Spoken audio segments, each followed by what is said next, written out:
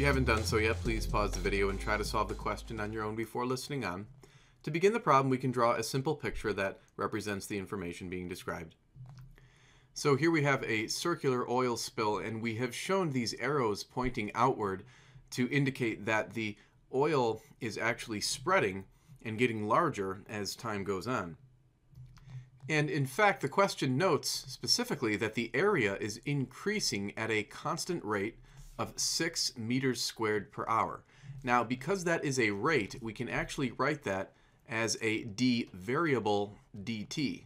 In this case, the variable is the area, so we can write dA dt as long as we know that A represents the area of this circle, and that is equal to positive 6 meters squared per hour.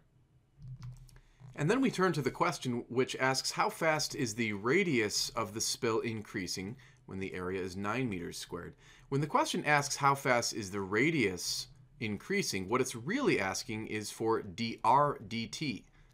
And so we need to come up with an equation that has r in it, and the most obvious choice would be the area of a circle. We know that the area of a circle is equal to pi times radius squared, and what we can do is take the derivative of both sides of this equation with respect to time. When we take the derivative of area with respect to time, it becomes dA dt. On the right side, we're going to have to use a power rule and technically also a chain rule. So we pull the 2 down in front to make 2 pi r. We subtract 1 from the exponent, so this becomes r to the first. But then we have to multiply by the derivative of the variable with respect to time, in other words, dr dt. And that's sort of nice because this equation contains the very quantity that we are trying to obtain.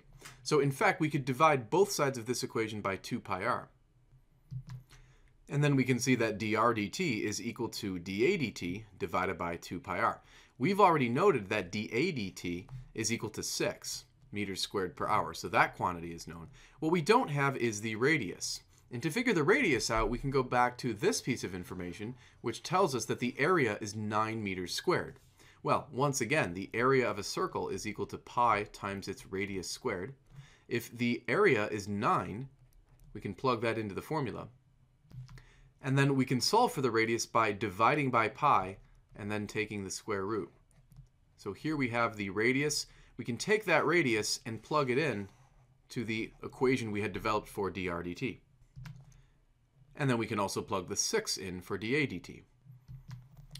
Now we've indicated in red the units of the quantities, and we can see that we have a meters squared in the numerator and then a meters in the denominator. That was the unit of the radius. We can cancel a factor of meter in the denominator as well as the numerator, so the unit that remains standing is the meters per hour.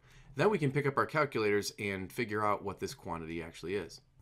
And when we do so, we can see that dr dt is approximately 0.564, and again, the unit that remains is meters per hour.